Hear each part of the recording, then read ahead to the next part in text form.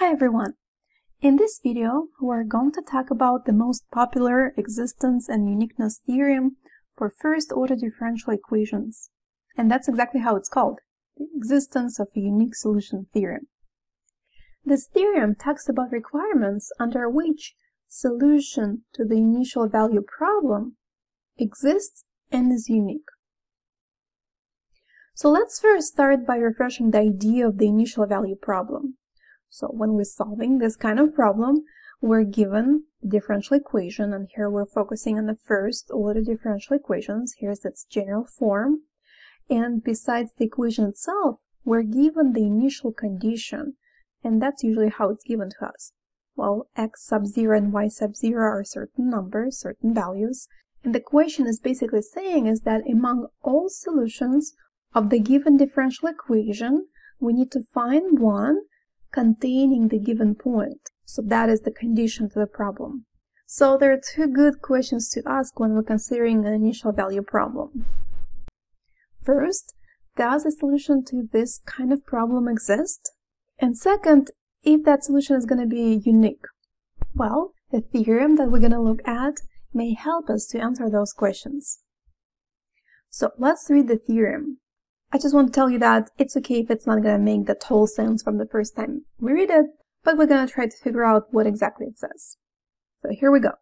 It says, let R be a rectangular region in the xy plane defined by x being between values a and b inclusive and y being between values c and d inclusive. That contains the point x sub 0, y sub 0 and its interior. All that is illustrated on this picture on the left. Here is that region, rectangular region, and we can see boundaries for y and for x. We also can see that point x sub 0, y sub 0 within that region. Let's continue. If f of xy and, do you recognize this? This is partial derivative with respect to y, are both continuous on R, then there exists an interval I centered at x sub 0 and a unique function y of x defined on I, satisfying the initial value problem. Okay, so to help you to better understand what the theorem says, I put together a quick summary. So this is what the theorem is saying. It's saying that if f of xy is continuous on R, now what is that function f of xy? Remember that in the initial value problem, we're solving differential equation. Currently, we're solving the first order differential equation. And this is the general form of the first order differential equation. On the left, we have the first derivative, and on the right-hand side, we have a function of x and y. So when we look at the actual examples, the right-hand side looks like an expression involving x and y. So that's the function the theorem is referring to. Going back to the summary. One more time. So if that function, which is like the right-hand side of that first order differential equation, is continuous on R, and so that was the first condition, now here's the second condition. The partial derivative of function f with respect to y is continuous on R. So if those two conditions are satisfied, then there exists a unique function y equals f of x that satisfies our differential equation. So that means that that function is a solution, right? And that function contains point x sub 0, y sub 0 in R, which means that it's not just the solution to the differential equation, it's actually the solution to the initial value problem. Long story short, when those two conditions are satisfied, then we would know that solution to the initial value problem exists and it's unique, meaning that there is only one solution like that. But I also would like to add a few comments about this theorem. Okay, so the first note that I have is that this theorem, and above we have its summary, helps to see if a solution exists. However, it doesn't mean that we will be able to display it or find it by hand, in other words, because some differential equations simply cannot be solved in terms of elementary functions. And these are all the functions that you've learned so far in algebra, trigonometry, and pre-calculus courses.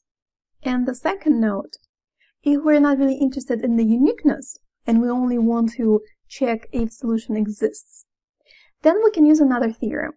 and it was proved by the Italian mathematician Giuseppe Peano. And I'm not going to be stating that theorem here in the official form, I'm just going to tell you its summary. So basically, according to that theorem, the only condition that's sufficient for the existence of the solution is that function f of xy is continuous on R. So if we can show that, then it indicates that at least one solution to the initial value problem exists. Now, to make a little bit more sense out of this theorem, let's do an example. In this example, we need to determine a region of the xy plane for which the differential equation dy dx equals xy to the power 1/2 would have a unique solution through a point x sub 0, y sub 0 in that region. So we're going to be using the theorem that we just learned, but instead of showing that the initial value problem has a unique solution on a certain region, we need to find the region on which we know that given equation would have a unique solution at any point in that region. So this is how we're going to approach this problem. Remember those two conditions of the theorem? I'm going to quickly go to the previous slide. Here they are. F of xy is continuous on R, and the partial derivative of f with respect to y is also continuous. So these are the two conditions we're going to be working with. So in step 1, we need to find where function f of xy is continuous. Once again, the function f of xy is the right-hand side of the first order differential equation when it's written in the general form. So that is f of xy. Okay, so I'm going to write it here. F of xy is xy to the power 1/2. And the goal is to find where that function is continuous. When we think about function continuity, we need to analyze where a function exists and where it does not exist. So as we can see here, we have a product of x and y, but then y is raised to the power 1/2.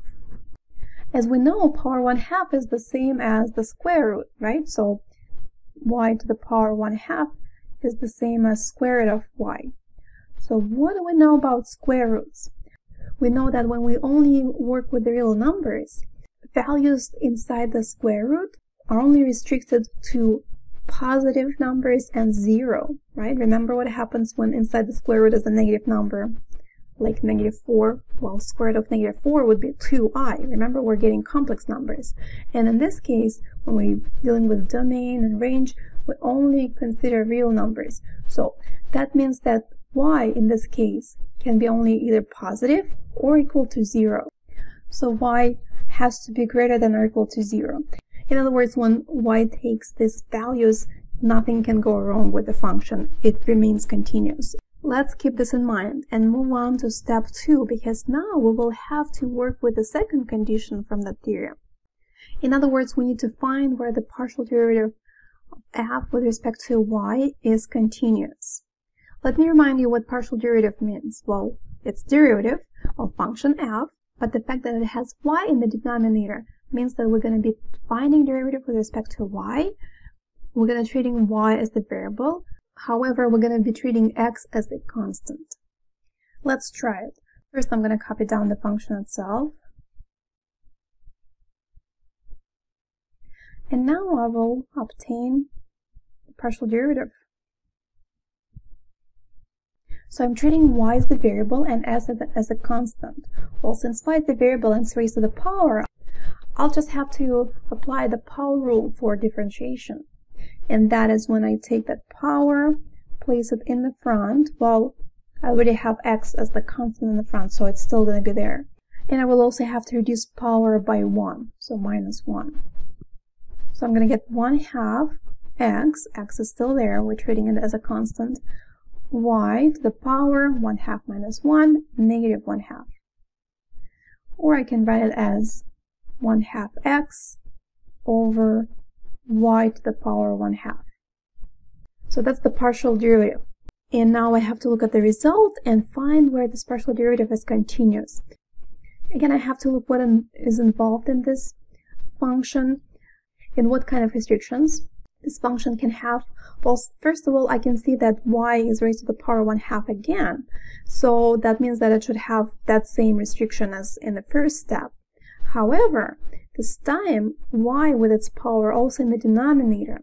And every time when you have variables in the denominator, well, you always have to remember that values of that variable that create 0 in the denominator should be excluded. That's where a function is going to be discontinuous. That means that instead of saying that y is greater than or equal to 0, I will have to say that y has to be strictly greater than 0. So continuous when y is greater than 0. So nothing goes wrong with the function when y values stay in that interval. So after we found where f of xy and the partial derivative of f with respect to y are continuous, and we did that, as you can see, by analyzing both functions, we need to put these results together to obtain the final answer. In other words, we need to find the intersection of the regions or intervals that we found in steps 1 and 2. So both conditions have to be satisfied at the same time according to the theorem. What is the intersection of the regions? Well, intersection of 2 or more regions is another region that is part of each of those original regions. So in other words, it's like the overlap. Now, the two regions that we found, y is greater than or equal to 0 and y is greater than 0, are very similar. So in this case, we just choose the one that's more strict, and that is y is greater than 0, because, well, y is greater than 0 satisfies the second step condition, and y strictly greater than 0 satisfies the first step condition. So that would be the intersection. So this would be the formal answer to this question. The differential equation has a unique solution through any point x sub 0, y sub 0 in the region defined by y is greater than 0.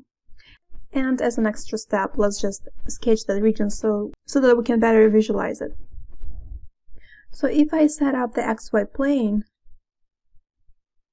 where we will have positive y values? Well, here's the y-axis, right? And the positive y values are above the x-axis. So it means that everywhere above the x-axis, y is positive.